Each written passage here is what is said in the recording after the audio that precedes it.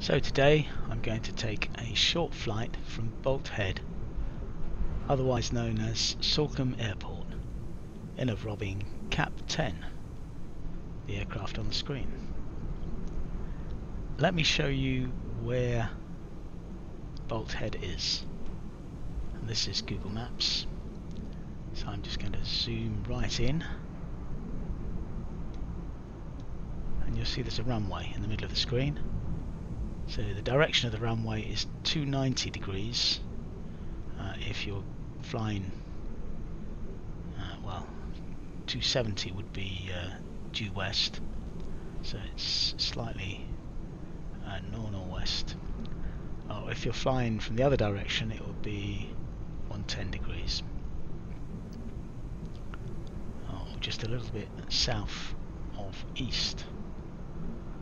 There are also there's some other information about it. There's the Bolt Head Airfield Aero Club, and also this site I use at devonairfields.hampshireairfields.co.uk. It shows all of the RAF units that were based here during the Second World War, when it was first called Bolt Head. And then we have atlanticwall.co.uk, which has some of the old photographs and the layout of the original airfield and how it is now. I'll just refresh that so you can see the picture. That was for this one, how it is now, and the units, the aircraft that flew from there. So and it's quite close to Salcombe. Let me go back to the map and just zoom out, and you can see, so this is Salcombe here. Salcombe is in Devon, which is southwest England. Just quickly zoom right out, you can see where we are.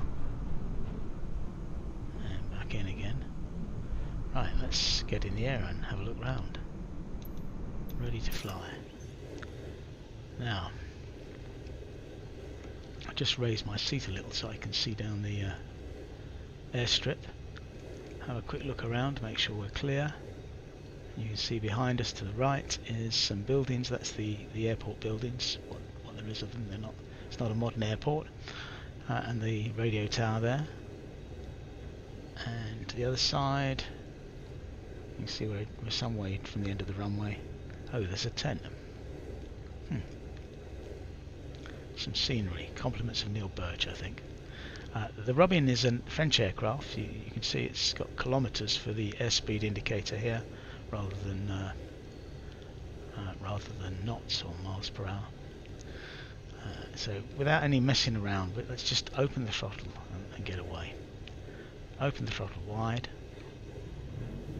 Wait for the revs to get up and release the parking brake and try and keep it straight, and then the nose down and try and keep it on the ground until we get to about 110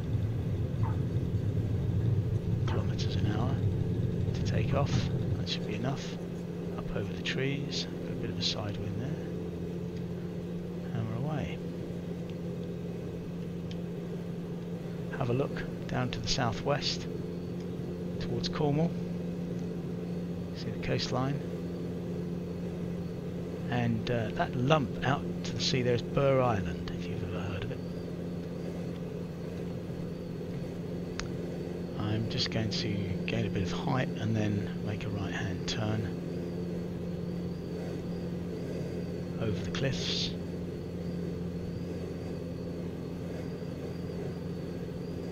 And so just along to the west from here there's a place called Hope Cove, and I've stayed there and walked along the footpath that you can see along the top of the cliffs there in front of us. And from Hope Cove to Salcombe it's 8.5 miles. A good walk. So just throttle back a little bit. We're doing about 150 knots. 150 kilometres, less than that in terms of knots. About 100 miles an hour, say. Not needing to be too accurate. And looking down the estuary, that's Kingsbridge estuary, and we can see Salcombe and a strange artifact across the water there. So let's just lose a bit of height.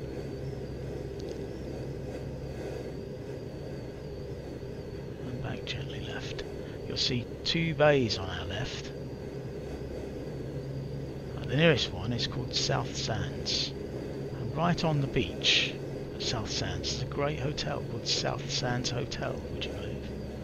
And you can just see the building now just coming into view, right on the beach. It looks somewhat like that in real life. It's a lovely place to stay.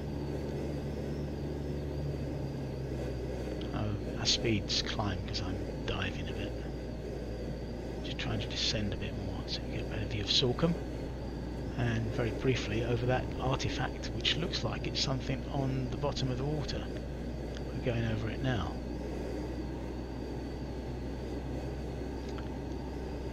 And if you're observing closely, you might notice that the moorings of all the boats look like they're underwater, which is another funny thing about Microsoft Flight Simulator. I've got some scenery software that fixes it for the southeast of England, but not for the southwest, not yet anyway. So I'll make a steady bank out around over Salcombe. The road layout is exactly as it is in real life, and most of the buildings look somewhat like they do in real life, but not entirely. And it's a bit buffeted. There must be quite a strong wind, I think, today. I didn't really look at the weather. It's one of the things about being an armchair flyer. You can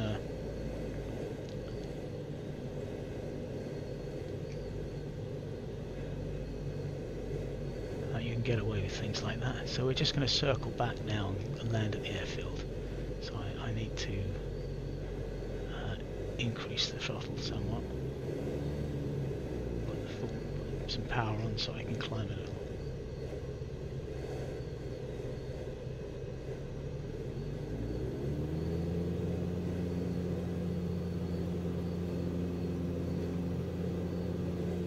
Right, there's the airfield. Speed's about 150. I'll put some flaps on now. Full flaps.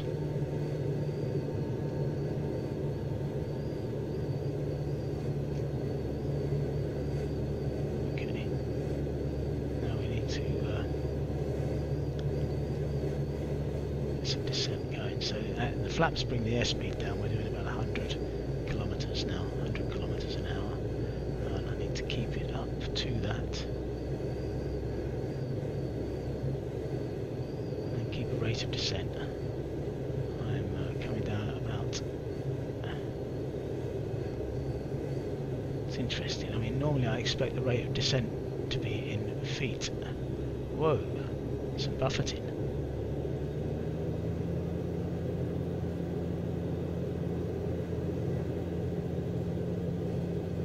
I'm not a real pilot. I'm just an armchair pilot. Although I did do some training in gliders. Chipmunks in the air training course as a youth. Let's see if I can make a decent job of this landing. We're in a tail dragger, which means it's got just two main wheels and a tail wheel. So the attitude of the aircraft needs to be nose up for the landing if we're going to make a three-pointer.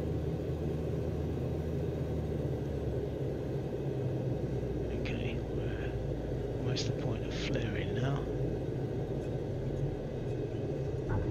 Oh, there's a bounce touch. Yeah, bounce, bounce, bounce, bounce. Not very good landing.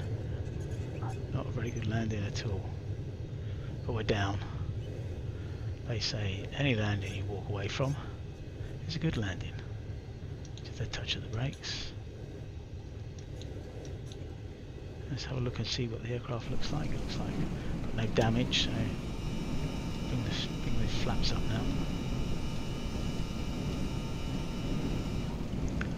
And that's it. That's a wrap. Thanks for watching.